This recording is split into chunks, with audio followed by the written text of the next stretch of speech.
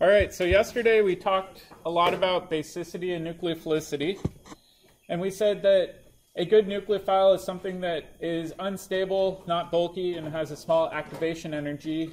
A good base is pretty similar. It's also something that's unstable, but size doesn't matter as much.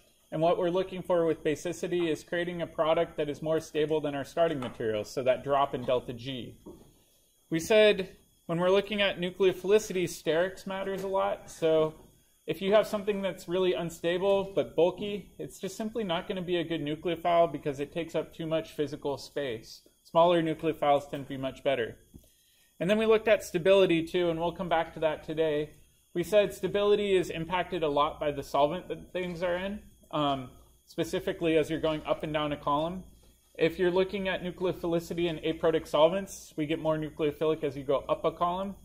And then more nucleophilic as you go down a column in protic solvents. And then we looked at basicity, which was pretty similar. And we said we want our base to be unstable, so follow the cardio rules and review chapter 3 if you need to.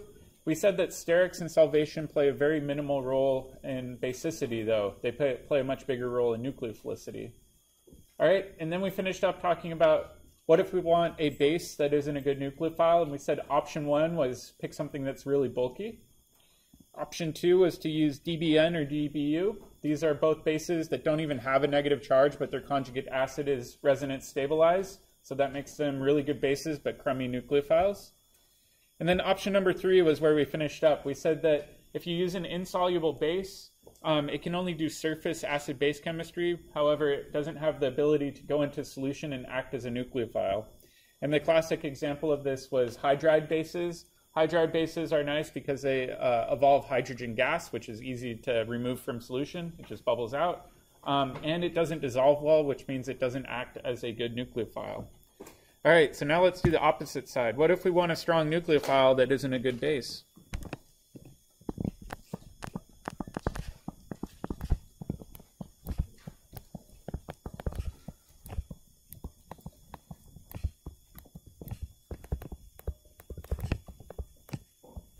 That isn't basic. All right, so this is the other side of that same coin. So let's take a look at that. The first one is pretty easy, halogens.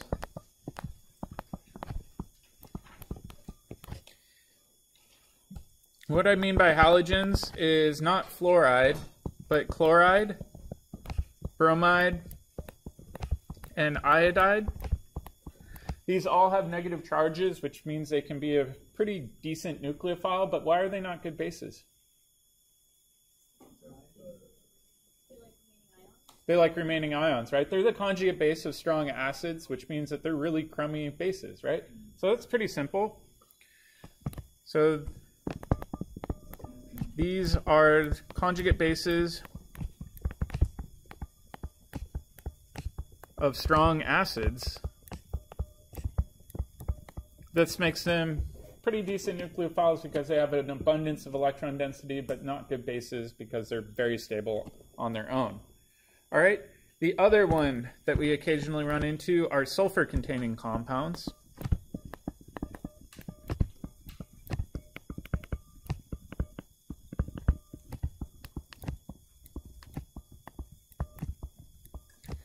And so what I mean by that is you could have something like a negative charge on a sulfur, and that sulfur could be bonded to a hydrogen, or it could be bonded to some sort of carbon group, so I'll label that as an R. Or this can even be some sort of thiol, like that, where you just have lone pairs sticking out. Why are sulfur-containing compounds really good nucleophiles? Does anybody remember?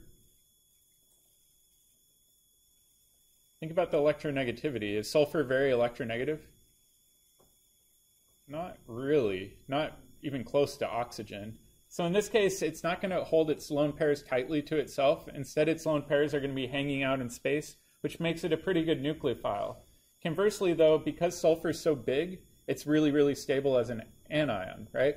So these are really stable, even though they are anionic, which makes them poor bases. However, they've got a lot of electron density that's available, so they can act as pretty good nucleophiles.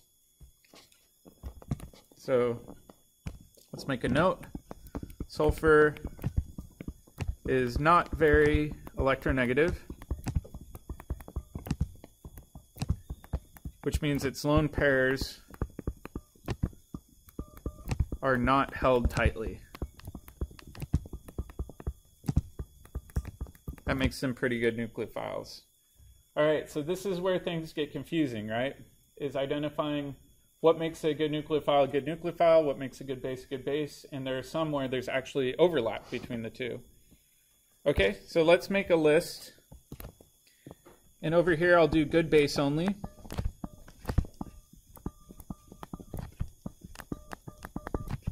So that'll be our first column. This next one we'll do both a good base and nucleophile, meaning they can perform either role. Next one we'll do good nucleophile only. And then the last one we'll do weak base, weak nucleophile. So we've got 4 main categories that we need to go through. All right, so we already went over the good bases yesterday that aren't good nucleophiles. We said a good example of that was a bulky base, the most classic of which is potassium terbutoxide. And if you remember, this is often abbreviated KOTBU or TBU-OK. Either way, doesn't matter. The TBU just stands for that terp-butyl group. What were the other special ones that we covered? DBU and DBN.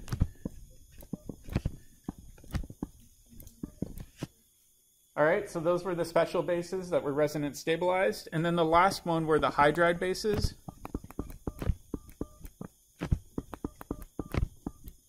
So sodium hydride, potassium hydride, and lithium hydride. These are all good bases that are really crummy nucleophiles. All right, and then we just covered the things that are good nucleophiles, which we said are things like halogens.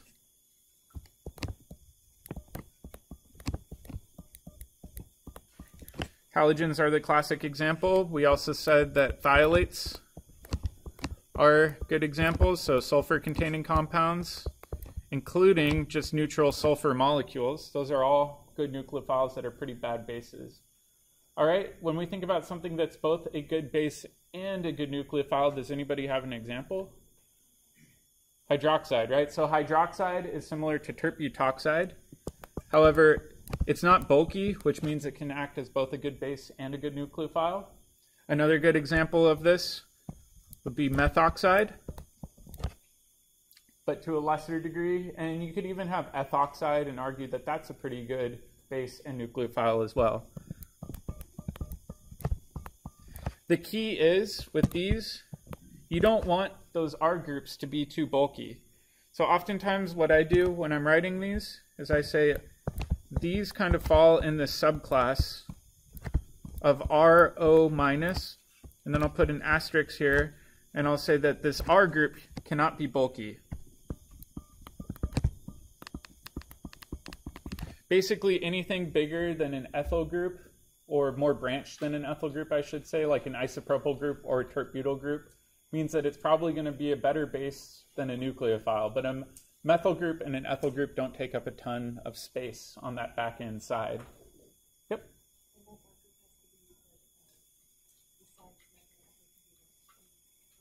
It could be a butyl, something like that, but it needs to be a straight chain. So an isopropyl being branched off of that position is pretty sterically bulked up. It's kind of in between. It can do a lot of acid-base chemistry, but not a lot of nucleophile chemistry. Yeah, so it's not a black and white thing. It's kind of this series of grays, right? We'll talk more about that later. All right, and then a weak base, weak nucleophile. If we think about SM1 reactions, we wanted a weak nucleophile, and we said quite often that's a solvent, meaning that it's neutral and doesn't even have a negative charge. So a good example of a weak base and weak nucleophile would be something like water. Water can act as either a base or a nucleophile, but it's not a strong base, and it's most definitely not a strong nucleophile. The other thing that we could do is have any sort of alcohol. So that R group could be an ethyl group if we wanted, so ethanol, or it could be a methyl group as methanol. So we've got four main categories that we've got to consider. I will say it's one of the few things in this course where I'm like, this might be a good idea to memorize these, or at least be so familiar with them that it kind of comes to you second nature. But beyond that, I want you to understand the why, specifically with the good bases that are only good bases and the good nucleophiles that are only good nucleophiles. Make sense? All right, so now we get to go into reaction mechanisms again. Everybody's excited, I can tell. Whoops. Let me change the view here. There we go. So we're going to start off with the E2 reaction mechanism and get into the nitty-gritty details, and we'll leave E1 till next week.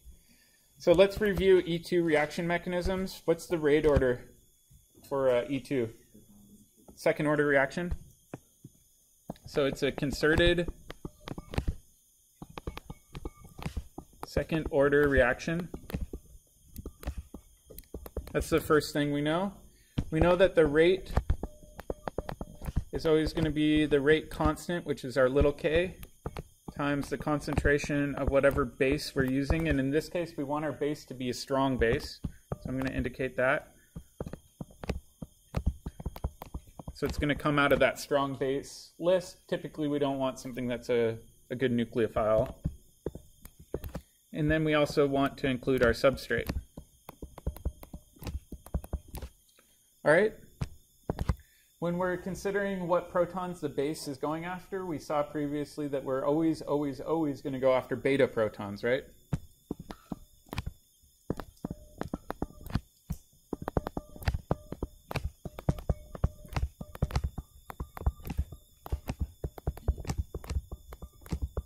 And I'm going to add on a bit more. The beta protons that are anti-coplanar to the leaving group get deprotonated. So I'll show you what I mean by the anti-coplanar positioning. So let's take an example of that. And in this example, I've got a leaving group down here. I'm just going to abbreviate it like that.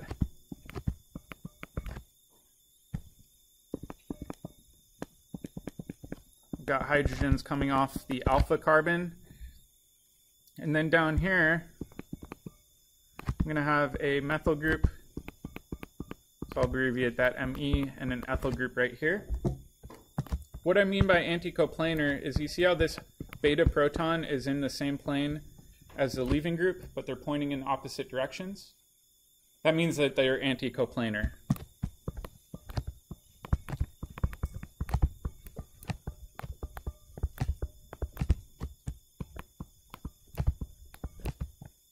So same plane,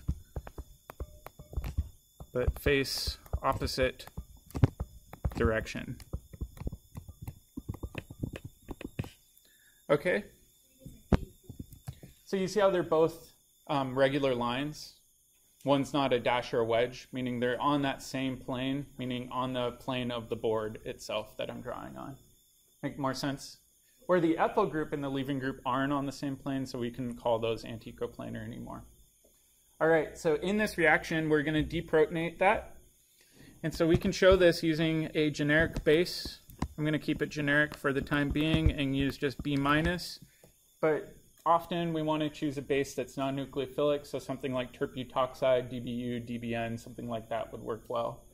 So the first step we know is going to be grabbing this anticoplanar beta proton, and then it's like a series of dominoes falling over. This covalent bond will collapse down, form a new pi bond between your alpha and your beta position, and then in the next step, you'll jettison off your leaving group. The key thing is these all have to be in an alignment in order for the E2 reaction to occur. Okay, so when we're all done here, the hydrogens that were on the left-hand side are still there. We still have the ethyl group and the methyl group coming off the right-hand carbon, and this would be our final product for our E2 reaction, in addition to our conjugate acid, which in this case would be neutral, not a positive charge. Does that make sense? It is sometimes pretty tricky identifying the anticoplanar beta proton, so I'll show you tricks when it's not immediately apparent when they're in the right plane. Yep. So let's say the leaving group was actually the one with a wedge, and hydrogen was also a wedge. Would those still be anticoplanar? No, that's a good question. So if your leaving group's a wedge and your beta proton is a wedge, they're not in an anticoplanar configuration. But I'll show you what to do if you're stuck in that. Because if you remember, sigma bonds can rotate, so you might have to spin it in order to orient it to be anticoplanar. So they can't be wedges or dashes. They can be. I'll show you an example of that. In fact, let's do that right now. There we go.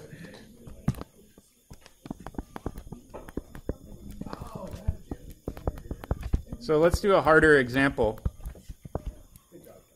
All right. So let's do this one down here. And I'm going to use bromine as my leaving group. And it's going to be attached to a central carbon here. I'm going to have a hydrogen coming off here.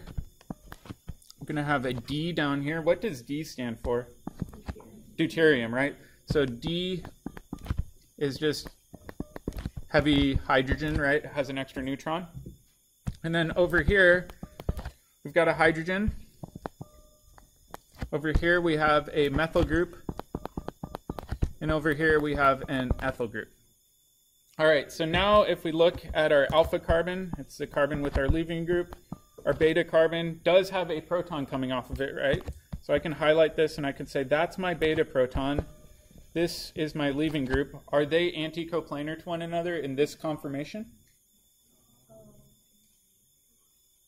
I don't think so. If I'm looking at the anticoplanar position, it must also be a line. So the deuterium in this conformation is anticoplanar to our beta proton, right? But if you remember, sigma bonds can rotate. And one good way of analyzing sigma bond rotation is by doing what? Newman projections. Ha, you thought you were done. So let's go ahead and do a Newman projection. So I'm going to draw in my pretend little eyeball here. In fact, some people were confused by my eyeball, so I'll draw the little person looking down there. Okay, so we're looking down that, and let's draw the Newman projection.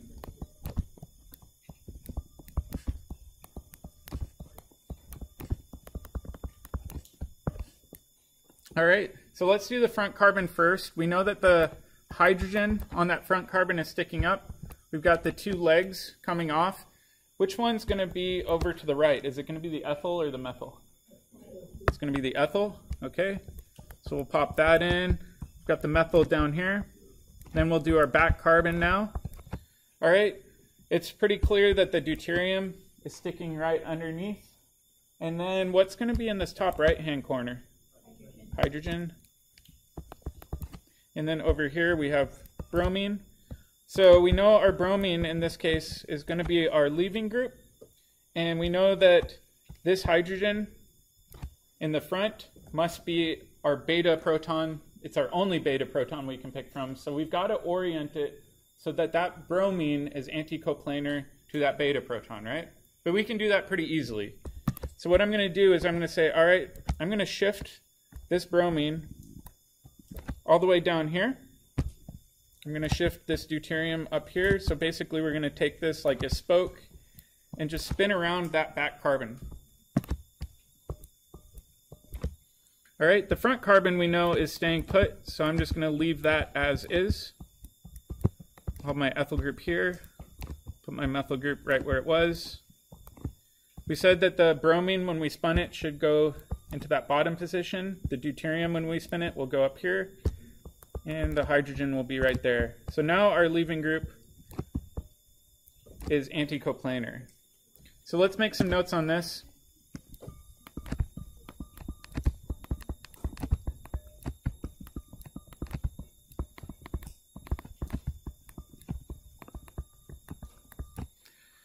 So the beta proton in that first Newman projection was not anticoplanar, but in the second one it is.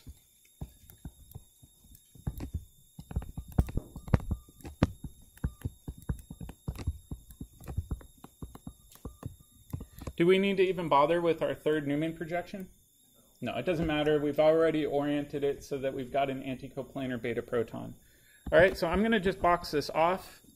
We've done the hard work. Now what I want us to do is to take that Newman projection and to redraw it in a 2D bond line conformation. So we're going to just take this entire thing that we focused on making and redraw it down below. We know it's going to look pretty similar to the one on top. All we're going to do is rotate that back carbon. So let's just keep everything on the front carbon in the exact same orientation.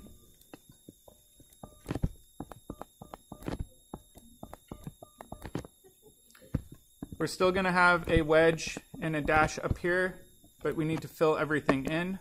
Oops, let me clean this up. All right, if we imagine that our little man or woman is looking down this alpha beta position, what's going to be coming off of this green circle now? It's got to be the bromine, right? We said it needs to be anticoplanar, and we rotated it so that it is. All right, let's do the same thing. What's going to be the wedge now? It's going to be the hydrogen, so we can go ahead and we can fill that in. And that means that our deuterium must be our dash, right? So we've reoriented everything into the correct and appropriate positioning for our E2 conformation. Now when we go ahead and we draw this, we can say, all right, our base very, very much wants to go after this beta proton that is anticoplanar. So this base can reach over, grab this. We're going to domino out our leaving group. Our leaving group was coming off this alpha position. Our beta proton's right there. So now we can go ahead and we can draw our final product. What I want you to do is to draw your final product and determine whether or not it's going to be E or Z, and then check with your neighbor.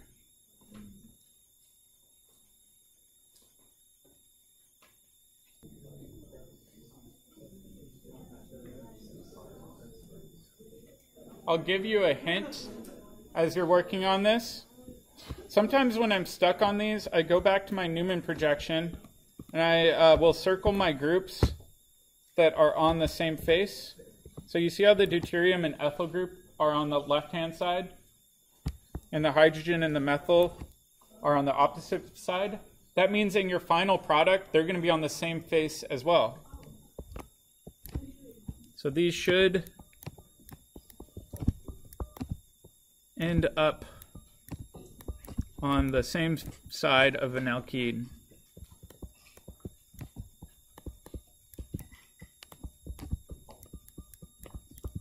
All right, so really quickly we can go ahead and we can draw this, and we can say when we draw this, we're going to have a new carbon-carbon double bond. We can arbitrarily pick deuterium and hydrogen here. We know that those are going to be left over off of our old alpha carbon, right? After we kick off the bromine. Which one is going to be on the top side, meaning the side facing the deuterium? Yeah, it's got to be that ethyl group, right? So we can go ahead and we can plug in that ethyl group. All right, we saw in our Newman projection the methyl group should be on the same face of the alkene as the hydrogen. So I'll go ahead and plug it in there. Another way of thinking about this, right, is using that 2D bond line structure with the dashes and wedges. When this cascades down, the methyl group and the hydrogen were wedges, so they're going to flatten out onto the same plane, meaning they're going to end up on the same side. And then the ethyl group and deuterium were both dashes, and when they flatten out, they'll end up on that same side as well. All right, so now going back to the original question, is this an E or a Z isomer? Z, yeah. If you remember, the easiest thing to do is to cut this in half, focus on this carbon over here. We'd say, all right, this carbon, deuterium, is higher priority than that hydrogen. And then on the other side, we could say we've got this blue position right here. Ethyl group is going to be higher priority than a methyl group. So Z isomer only. We don't observe any of the E isomer for this E2 reaction. We only get one product. It's kind of similar to an SN2 reaction where we only got one product as well. However, this isn't always the case. So we'll go back and we'll talk about that. All right, let's do another example.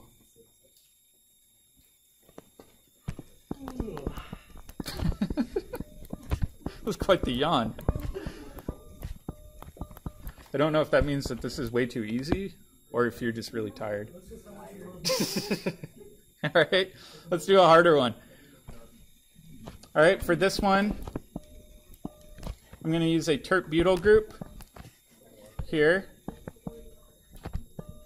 I'm going to use a bromine. I'm going to use a hydrogen.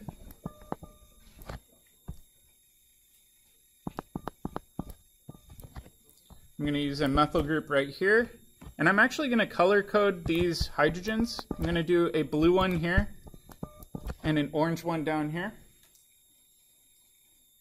If you notice, we've got two beta protons, right? So our alpha positions, the position with our leaving group, beta positions here. So when I look at this, I'm seeing either the blue proton can be beta or the orange proton can be beta, right? So it's a bit confusing. Which one will we choose?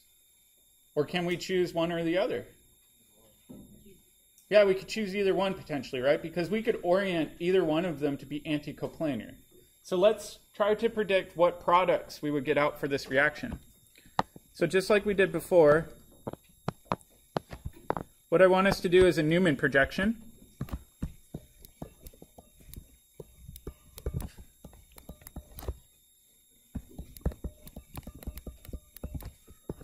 All right, and in this Newman projection, like we did before, I want us to imagine looking down this bond in the front. And let's do the first one. We know the methyl group is going to be sticking straight up. Is the orange hydrogen going to be on the bottom right or bottom left? Bottom right. Okay, so now we can do that back carbon like that. The bromine's going to be over here. Hydrogen and TBU, right? So in this initial conformation, the orange proton is anticoplanar.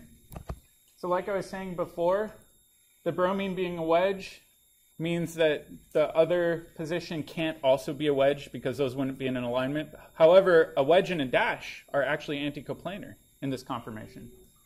So if we think about this, if this were to do an E2 reaction, we would get this final product. So let's do this underneath here.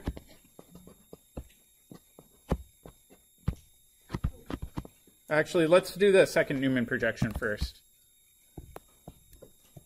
All right, let's draw the other Newman projection. In fact, I'm going to erase this just for clarity right now. We're going to move this hydrogen over here to be anticoplanar, this hydrogen up here, and this methyl group all the way over here. Like I said with Newman projections, it really doesn't matter which carbon you move. You can move the front one or the back one. So this time I decided to move the front one.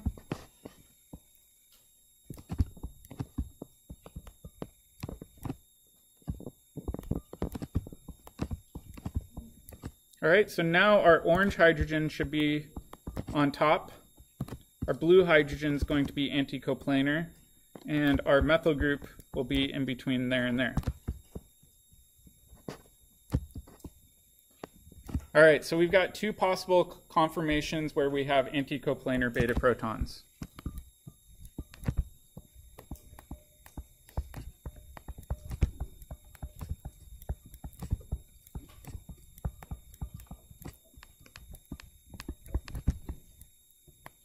Where we have anticoplanar beta protons.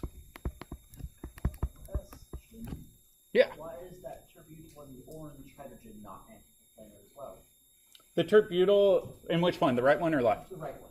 On the right one, the terp-butyl and that orange hydrogen are absolutely anticoplanar, but what we're looking for is an anticoplanar beta proton to our leaving group, right? Oh, right. Our terp-butyl is in a leaving group. We want something that's stable when it falls off.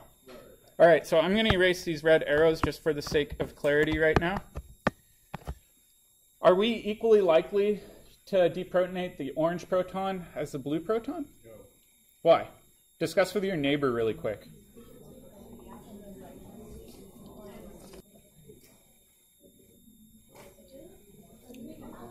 All right, so let's do a check-in. Who thinks that they're both equally likely to be deprotonated? Who thinks that the orange proton is more likely to be deprotonated? Who thinks that the blue proton's more likely? Ooh, we got a little bit of debate. All right, let's back up to earlier on in the term. Which is the more stable Newman projection? The left one or the right one? The left one, right? If we think about the right one, we've got a bunch of steric interactions, right? So we've got a Gauss interaction there, and we've got a Gauss interaction here. On the other one, we do have a Gauss interaction, but we only have one of them, right? So if you have the option, try to minimize your Gauss interactions. That means that this one is more stable, which means it's more likely that you're going to deprotonate that orange proton because it prefers to be in an orientation where it's anti to the leaving group compared to the blue proton. All right, so now let's go back and try to predict what our products will look like in this. And if you remember, I circled the groups that were on the same face, and I said that those will be on the same face of the alkene when the reaction's done. These will be on the same face of the alkene when the E2 reaction is done there. So let's go ahead and try to predict our two products.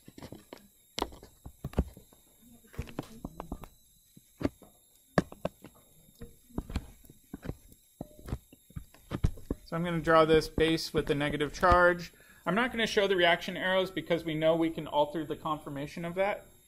But what I like to do is just draw my carbon-carbon skeleton like this. We know we're going to get two alkene options out of this.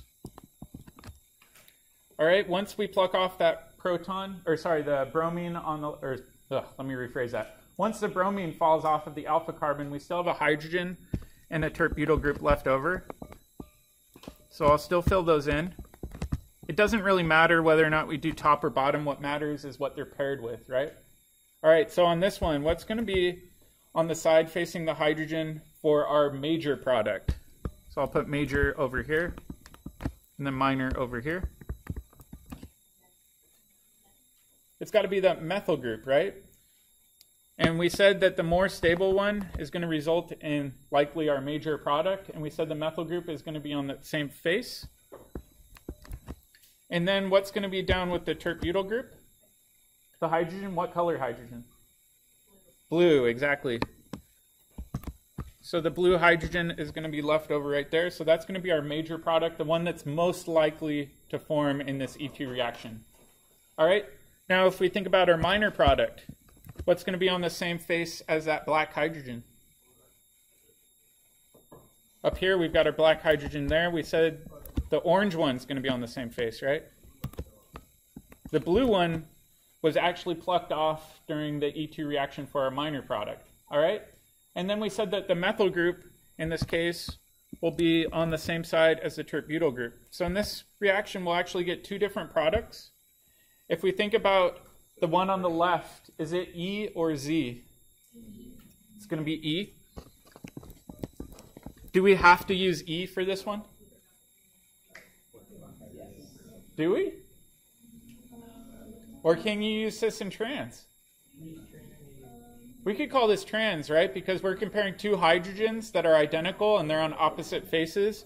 So because these are identical groups, we can compare them. We could say they're on opposite sides of the alkene. So we could also call this trans. Yep. So it doesn't matter that you have a methyl and a tert-butyl? No. As long as you have two identical substituents that you're comparing, you can call it cis or trans. The fact that methyl and tert-butyl are different has no impact on the fact that the two hydrogens are the same. Okay. Yeah, good question though. All right, the one on the right-hand side, if we think about it, we've got two hydrogens on the same side. So we could call this Z or cis. So we're coming up with two different isomers of an alkene. What's the relationship between these? Oh, I don't know. They're diastereomers, right? They're not mirror images of one another. So we would end up with a mixture of diastereomers.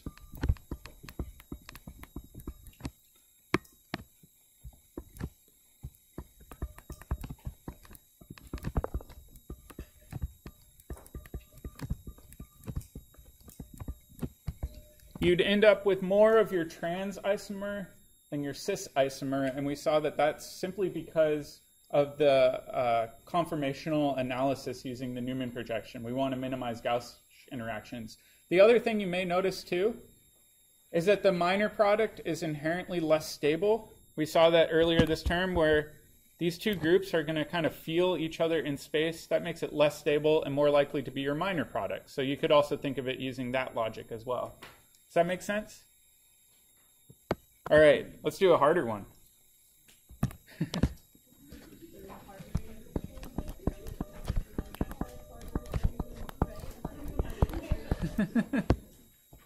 All right, this one's actually not as hard as you think it is, but it'll help you with your pod.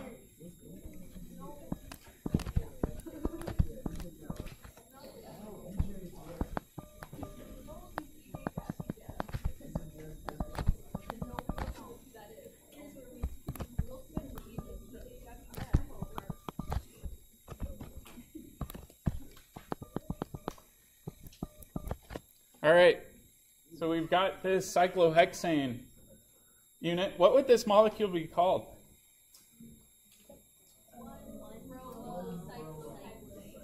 Yep, or just bromocyclohexane, right? You could say 1-bromocyclohexane, but if you don't say the 1, it's implied that it's going to be at the 1 position. So this would be bromocyclohexane. If we imagine treating this with a strong base, which of these protons will be deprotonated? Talk with your neighbor and see if you agree.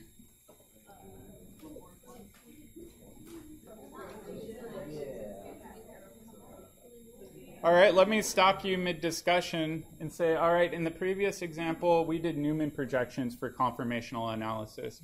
What do we do for conformational analysis of cyclohexanes? Chair conformations. So let's draw the chairs. All right, so you thought you were done with that. Not quite, though. So let's go ahead, and I'm going to put the bromine, I'll just say that's carbon 1.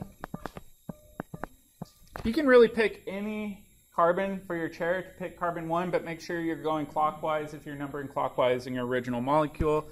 So I'll say 1, 2, 3, 4, 5, 6. All right, carbon 1. If we think about it, we should have an axial substituent sticking straight up, an equatorial one sticking out and away. If we imagine that we're looking down on this molecule, meaning we've got a little stickman looking straight down on it, will the bromine be in the axial position or will it be in the equatorial position? It'll be axial. Okay, so we can put bromine right here. And then that black hydrogen off of carbon 1 must be equatorial. Okay, we also have an axial and equatorial off of carbon 2. All right, the blue proton off of carbon 2, will that be axial or equatorial? It'll be equatorial. And that means the orange one right here must be axial. All right, looking at it with this point of view, which proton is anticoplanar? The blue one or the orange one? Orange one. All right, so to me it looks like these are anticoplanar. However, we can do chair flips, right? We can do chair flips. It's illegal in California. It's been proven by the state of California to cause cancer.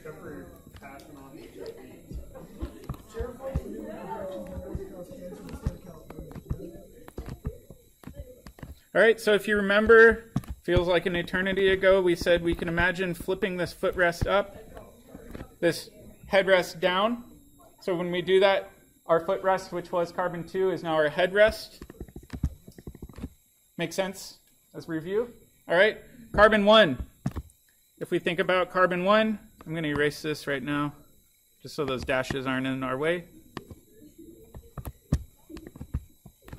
For carbon 1, we have an equatorial substituent that's going to be sticking out like that, and an axial one going underneath. Which one is the bromine going to be off of? The axial one sticking out and away, or the axial one going down, or the equatorial going out and away? Equatorial. Okay, that means this black hydrogen must be axial like that. Let me actually squeeze this in a little bit.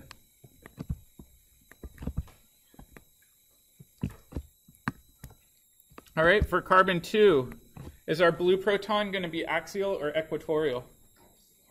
It's going to be axial. And our orange one must be equatorial, right?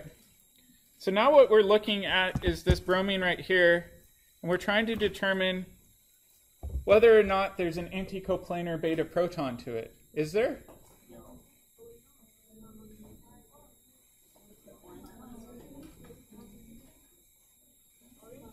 That's a bit weird, right?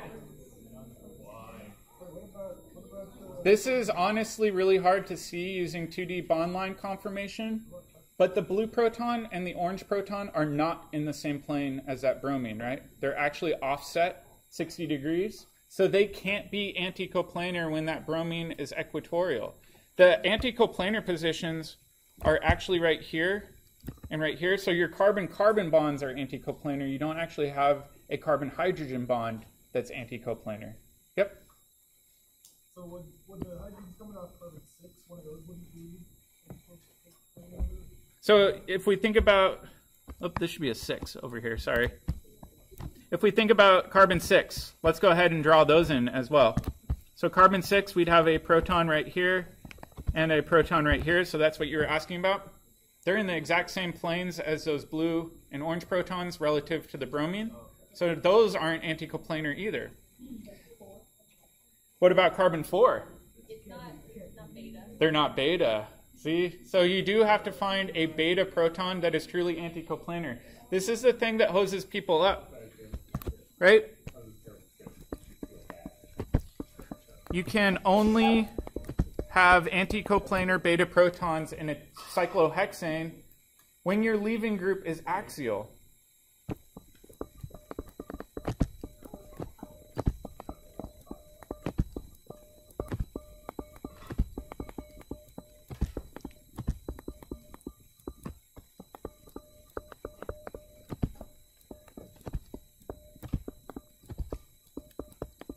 Which seems a little bit counterintuitive, right? Because bromine's a relatively large atom, so we're forcing this to go through the less stable chair conformation in order to get an anticoplanar beta proton. But it's simply the only thing we can do in order to get that proton to be anticoplanar.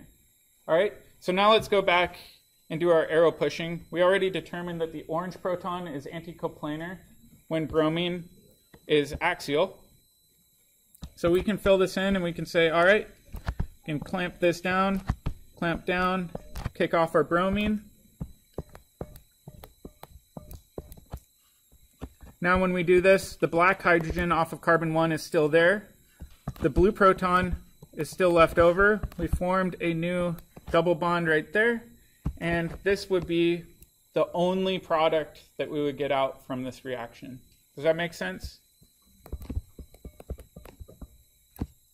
So we get HB plus Br minus as our inorganic byproducts. This should help you with your pod. I will say with your pod, you're going to have to do conformational analysis of cyclohexanes again, but it's really good review for your final because that could be on the final as well. All right, I think that's where we'll leave today, but you're welcome to use these last few minutes to get a jump start.